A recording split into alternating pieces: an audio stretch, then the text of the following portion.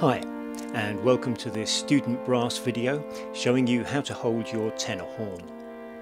We'll look at the right hand first.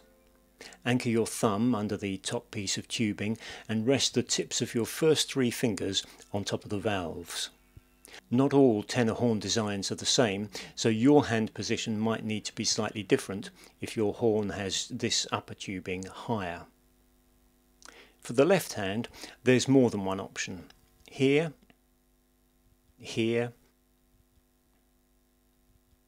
or here would be equally correct. And finally, a word of warning.